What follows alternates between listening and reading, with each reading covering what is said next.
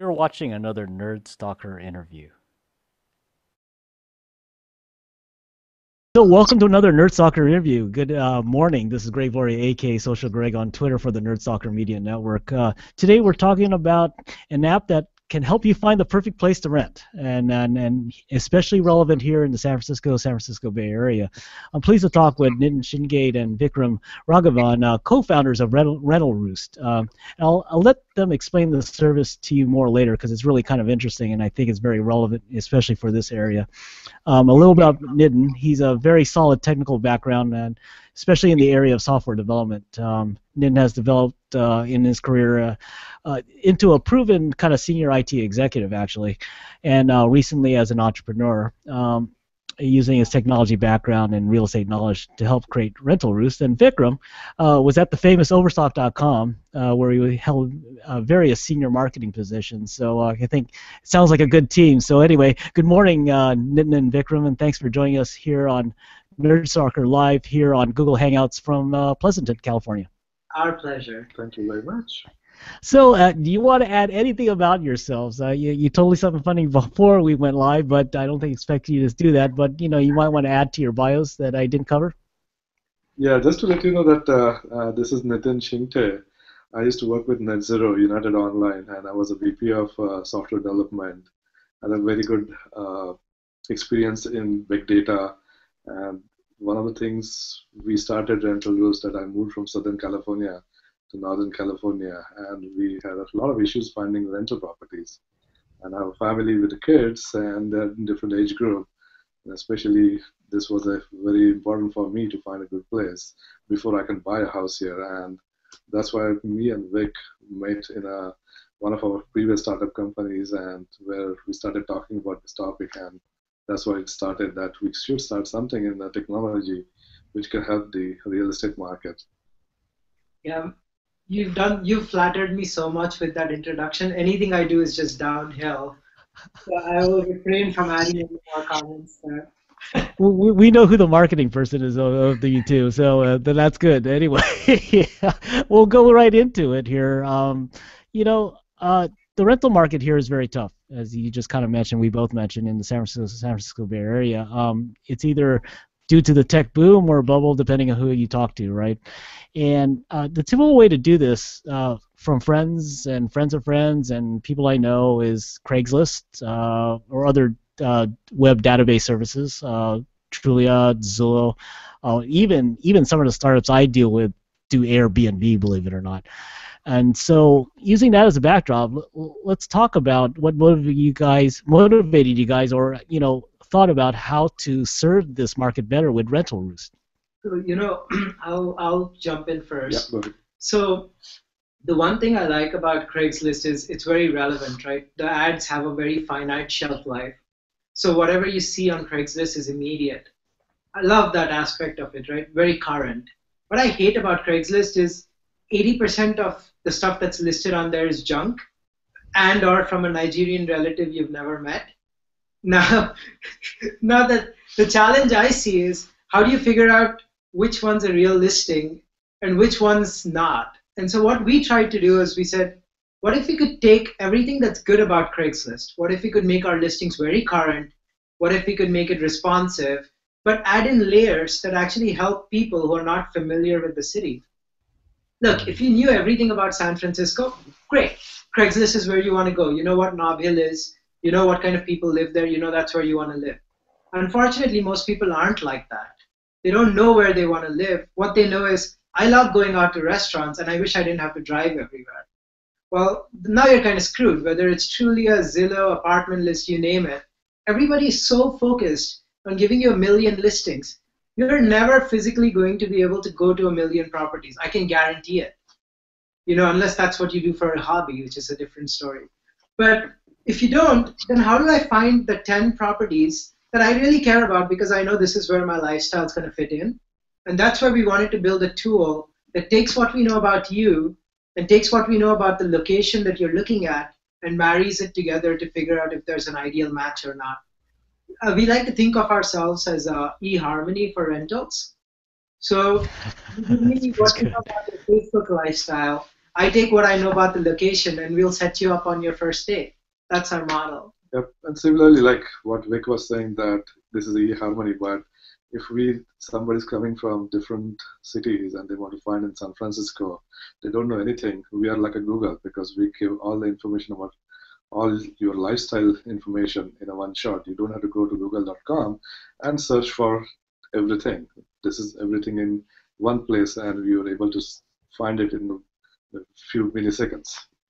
So tell us a little bit about how this service works, so you could describe this to the audience. And I know you're probably not ready to demo it, but just kind of explain exactly how the whole process works. I think also the Facebook aspect of it all. For sure. So it's very simple. You log into our site. You can log in with Facebook. If you log in with Facebook, we pull your profile and kind of figure out what your interests and lifestyle is. For example, if you're 35, married, have a 8-year-old daughter, then I know exactly what your priorities are. It's good schools. It's being able to be close to public transit if you work outside of San Francisco. And then you have the lifestyle factor, right? Safe neighborhood, kid-friendly, a lot of kids around the area. So we can extract that information, and if all you did was log in with Facebook, we can now tell you which properties to look at that would help your lifestyle. And so that's our starting point. From there onwards, you could go and say, okay, I'm looking in San Francisco, but I don't quite agree with your recommendations. I need public transit. So you can dial up our public transit data, and it gives you a better access to areas that have higher public transit, even within San Francisco. So that's kind of the model, is it's use Facebook to prime your recommendations, and then you can tune it yourself to get even more precise. I see. So what you're really trying to do is create more relevancy of a Craigslist to really tailor it to lifestyles that you're interested in, or other interests that you want to surround yourself with. And now, will it actually also? Well, I guess this is kind of an extended thing. Is that sometimes, most of the time in rental situations, especially here in the city, roommates are involved. So how does that play? It's an interesting question. We thought about that a lot. But then one of the things we realized is it's really complex. We didn't want to be in the business of connecting people, because it's a very slippery slope. That this is how escort services get started, right? You have two guys trying to find roommates, and pretty soon we're an escort finder, which is not our intention. So we tried to stay away from that. We figured you have a social circle. You can tap into your social circle. What we do allow you to do, however, is if you go on Facebook and log in, we show you which friends are in the area. So we show you, for example, if you're looking at San Francisco, we show you all your friends in the San Francisco area, and you can message them. But that's the extent to which we wanted to be involved in the roommate business. No, that makes sense. So anyway, let's talk about maybe let's talk about the business side. I'm really curious. One thing I want to ask about you guys is, how did you guys get together? I just that's usually an interesting story with entrepreneurs. Yeah, I think when I moved from Southern California to the Bay Area, I was working with Net Zero and started working with a startup company, and it was a healthcare loyalty program. And basically, I met Vic in that company. He was the head of the marketing, and I was the head of technology. And then because he moved from Utah and I moved from Southern California, so we had a similar interest that, man, this industry doesn't have any technology. Can we do something? And when we use a lot of big data, we started thinking that there's so many things we can apply here. So that's what the reason that we started thinking. And then I came out of that company. Vic came out afterwards, and we started this company. Wow, well, that's a great story, and I think it's interesting to capture a lot of these, especially on NerdStalker, on a lot of these startup entrepreneurial stories. But so let's also shift to business. Tell us about your monetization model and how you're gonna fund this whole thing.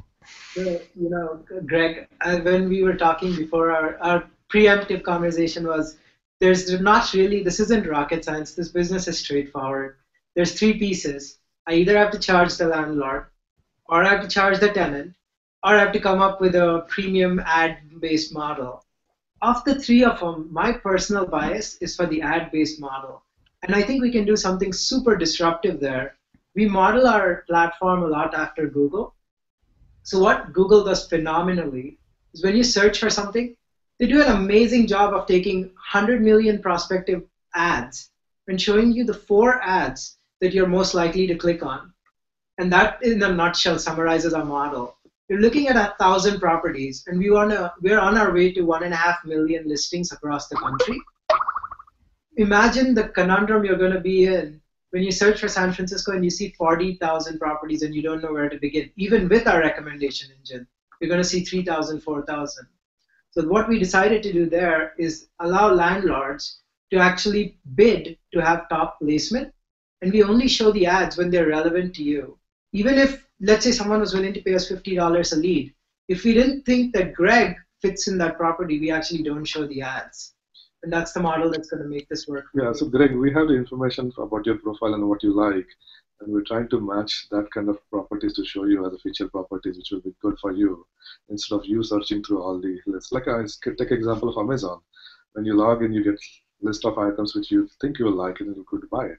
So similarly, we're trying to show similar information for the rental properties. No, that I think that makes a lot of sense. I mean, and I think with Vic being kind of a CRM expert from Overstock.com, I think that that makes a lot of sense. I think he knows what he's doing there. So we'll see what happens.